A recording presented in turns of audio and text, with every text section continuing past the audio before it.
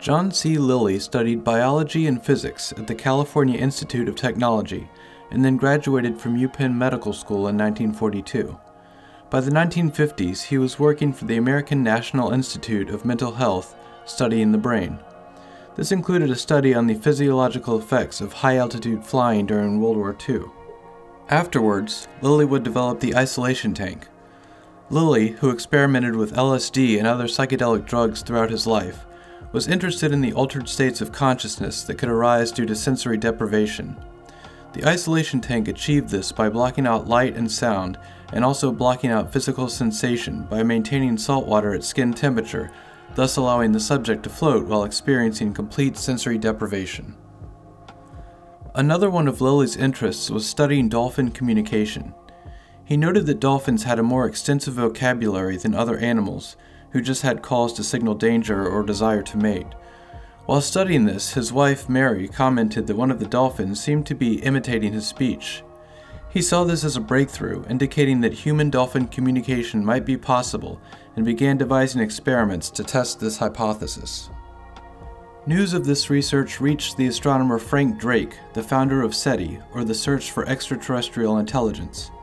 Drake's team was interested in the research because they thought it could pave the way for human-alien communication if we made contact. This led to Lilly receiving funding from NASA and the U.S. Navy, which he used to build a facility in St. Thomas, known as the Communication Research Institute, or colloquially, the Dolphin House. In 1965, Margaret Howe, a college dropout who was living on the island at the time, heard about Lilly's research and went to investigate. When she arrived at the Dolphin House, she met a researcher named Gregory Bateson. Bateson asked her why she was there, to which she responded, "Well, I heard you had dolphins, and I thought I'd come and see if there was anything I could do." Specifically, there were 3 dolphins at the facility, 2 females named Pamela and Sissy, and a male named Peter. Bateson allowed Howe to observe the dolphins and asked her to write down her observations of their behavior. Bateson reviewed her notes and told her she could come back whenever she wanted.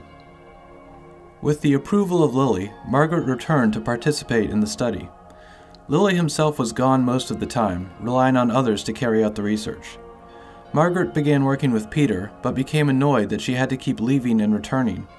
Her solution to this problem was to repurpose the building at the site, flood it in knee-deep water, and live there for the duration of the study. The modifications included a dolphin elevator that she could use to transport Peter between the first and second floors. Margaret lived with Peter and attempted to teach him English. Much of this work involved Margaret speaking to Peter and getting him to repeat what she said. In some instances, she covered part of her face in white makeup and then put black makeup around her lips so Peter could clearly see the shape of her mouth as she was speaking. Gregory Bateson and his wife Lois were there conducting a separate study on dolphin communication and didn't think the idea of teaching a dolphin English even made sense. For one thing, dolphins' vocal cords had evolved to make very different noises, such as clicks and whistles, with some of their communication even occurring outside of the range of human hearing. That being said, Peter was able to mimic many of the words Margaret spoke to him.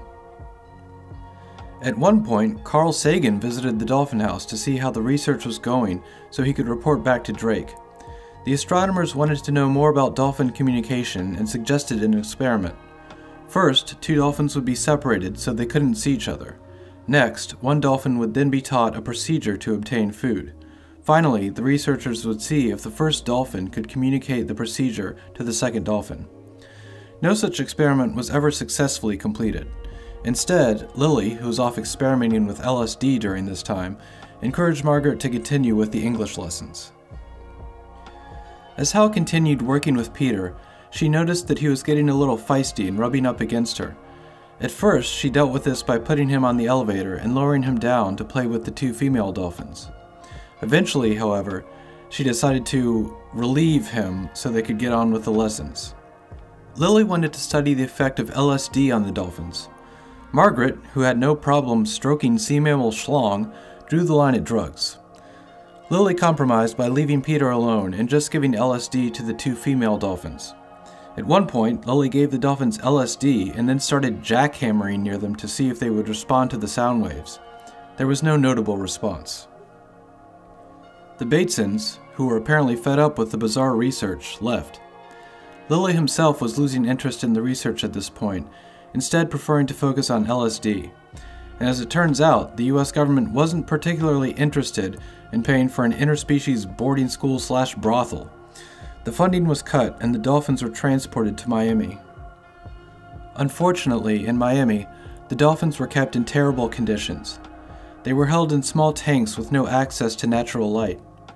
Weeks later, Lilly called Margaret to tell her Peter had committed suicide. At some point, he simply declined to come to the surface for the next breath of air. No matter how strange the circumstances, Margaret and Peter clearly formed a bond during their time together. To separate them and then house the dolphins in such poor conditions was unquestionably an act of cruelty. Despite the lofty goals of this experiment, the execution was questionable, and the way the dolphins were treated in the aftermath was inhumane.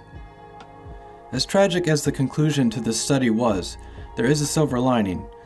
Lilly continued his research with dolphins, at one point trying to communicate with them telepathically. During the course of his experiments, though, Lilly eventually concluded that it was wrong to experiment with dolphins in captivity and release his dolphins into the wild. There was also a happy, if somewhat strange, ending for Margaret Howe. She ended up marrying the photographer who had taken pictures of her and Peter during the study. They had 3 daughters, who they raised in, you guessed it, the Dolphin House.